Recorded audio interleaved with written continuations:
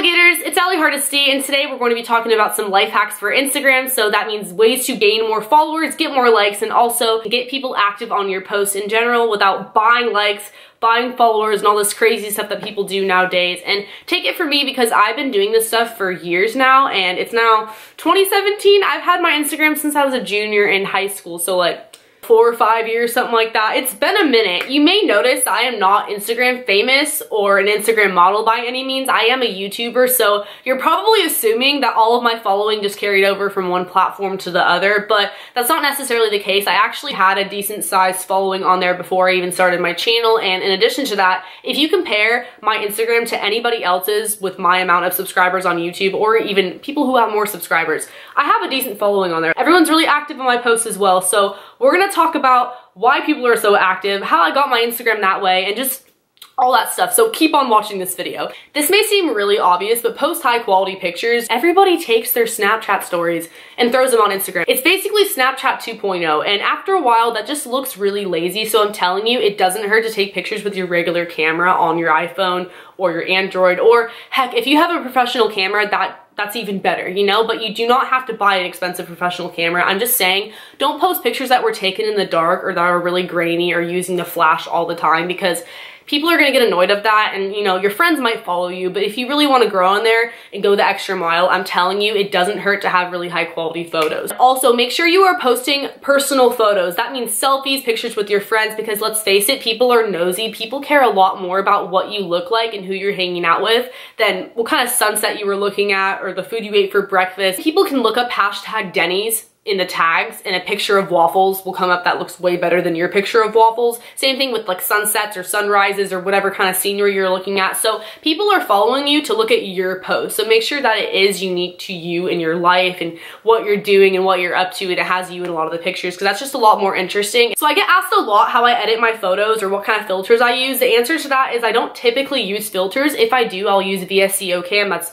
Vasco Cam in the App Store for free, which is awesome. But besides that, I edit my photos on Instagram, not the Instagram filters, but the Instagram settings. And this is a life hack for Instagram, because statistically, if you use blue in your photos, you incorporate the color blue, you get more likes. I don't know why, don't ask me why, it's a thing, but I'll show you guys how. I'm gonna try my hardest to focus it. So we're gonna press next and then edit. If you go over here, you will see something called colors, and if you notice there are two blues, there's a light blue and a dark blue. When you click, it's going to automatically show up on 50. I usually drag it down to around 30. Hit done, done, next. And another Instagram life hack, my phone is on airplane mode so I can post and it'll fail, but then it will save in my camera roll. But basically the point of this mini tutorial was to show you guys that people will be more prone to like your pics if you have blue on them. Another tip I have for you guys would be to stay active and post often. I've had trouble with this in the past. I usually post a lot or not at all for like a week, just depending on like if I have a life that weekend or not, like if I go out with my friends or not, then I'm gonna post. But if you notice, the people who have a lot of followers are the ones that post pretty consistently, like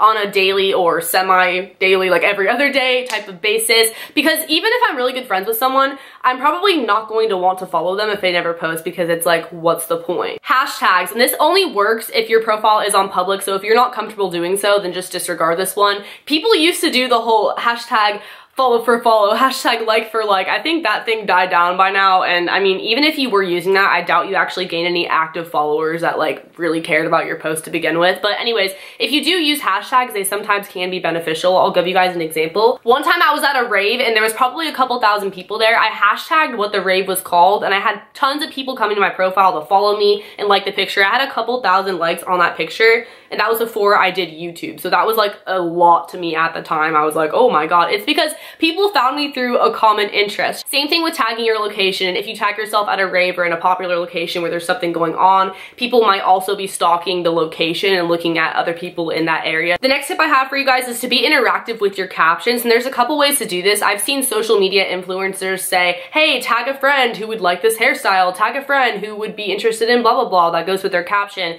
And I feel like you kind of have to have a following already in order to do that, but like, you get the point. They're trying to have more people tagged to their profile to follow them. But on the contrary to that, this is something that everyone can do, and that is writing captions that actually have meaning to the photo. Andrea Russa is a perfect example of this. If you are subscribed to her on YouTube, you may be following her Instagram, and I follow her because she's beautiful. She posts really cool makeup and outfits, but her captions are what make me like all her pictures because she's so personal. She's not afraid to open up. That may seem really easy to do, but when you think about it, how many times have you posted a photo with just a hashtag or emojis because you didn't know what to say? At least for me, I'm more likely to like the photo if I laughed at the caption or I thought it was relatable or I had some type of emotional response to whatever they wrote. Another tip is staying active on other people's photos. So that means liking people's stuff. They're more likely to reciprocate because when you really think about it, are you more likely to type in someone's username just on a whim or click on somebody who already liked your photos and go like their photos back? It just makes sense. Same thing with commenting on other people's pictures. So not only is that person more likely to show love back, but other people will see your name pop up in the comments and click on your name and end up following you, end up looking at your pictures. But that's actually how you get into the Instagram recommended page. If you have a lot of likes, you have a lot of comments, and also it's sort of based off like who you know and who you follow, but you get the idea. Shout out pages. This is a huge one that I feel like a lot of people don't know about, or at least don't take advantage of as much as they could if they wanted to. So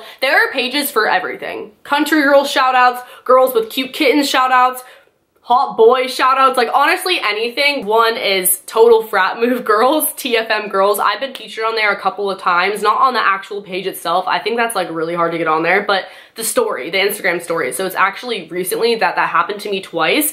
I didn't really think that they would do it, but in their bio it says to send them an email with a picture of you and your @name and what college you go to, and they will put you on their page. So I did that, and then next thing I know, all my guy friends are screenshotting me the TFM girls story, and I gained like hundreds of followers within a day each time that happened to me. But anyways, once you start to get featured on other pages will find you featured on those pages and ask to shout you out. Sometimes I get shouted out by pages like that without even my permission. Like, I mean, I don't care. They don't have to ask my permission, but people will just do it because they like your pictures. Because that's how those shout out pages get their pictures. They're from other people. And same with the meme pages, like people are submitting those half the time. So it's like a mutually beneficial thing, and you're probably just going to gain followers because people see you on those pages that didn't already follow you and they click your name, and then there you go. Share your Instagram pictures to Twitter. When I started doing this, I was really surprised at how many likes I got in just a couple of minutes. Like you get a lot of likes faster in the beginning than you would have if you didn't link to Twitter, because that way people know that you posted a picture and they're gonna go look, or they'll look right on Twitter and like the photo. Also, be social. I know a lot of the time when people meet people at parties or whatever, they're like, hey, what's your Snapchat? Add me.